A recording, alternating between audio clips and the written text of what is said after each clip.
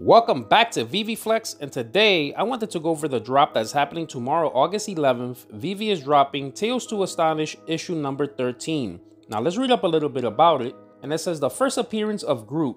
Before becoming a guardian of the galaxy, Groot was a terrifying monster from Planet X, possessing a vocabulary larger than I am Groot. Groot's Marvel monster origins are revealed here.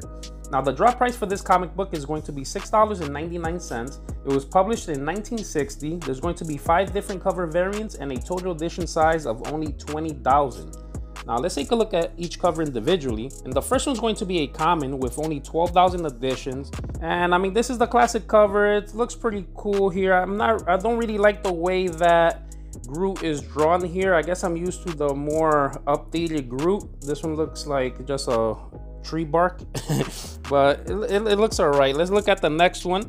This one's going to be a uncommon, and this one's going to have 4,500 editions.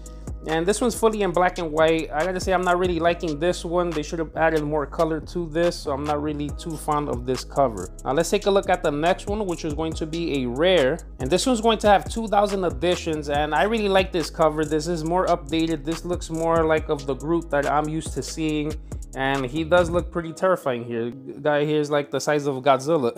All right, now let's look at the next one, which is going to be an ultra rare, and this one's going to have 1,000 editions. And this one's fully in color, and I like this one a lot as well. You can really see a lot more of what's happening here in the background. When this was black and white, I really couldn't tell like the people on the floor running away. It just looked like it was Groot. But in color here, you could definitely see a lot more detail. So I really like this one. Now let's take a look at the last one, which is going to be a secret rare. And this one's going to have 500 editions. And they're showing the old school Groot here, which I'm not really liking the way that he's drawn. And it looks like someone's like throwing smoke at him here, like some fire to keep him away. So this one's pretty decent. Now let's take a look at what the real world value of this comic book is. And according to GoCollect.com, they show here 9.2 for 14,977, and 8.0 for 10,500, and a 6.0 for 5,250. So it does look like this comic book is worth some money here. Now, is this a hold or a sell? I'm going to have to say that this is a hold. Groot is a popular character, and now with this Disney Plus series that's coming out, he might become even a bigger, more popular character.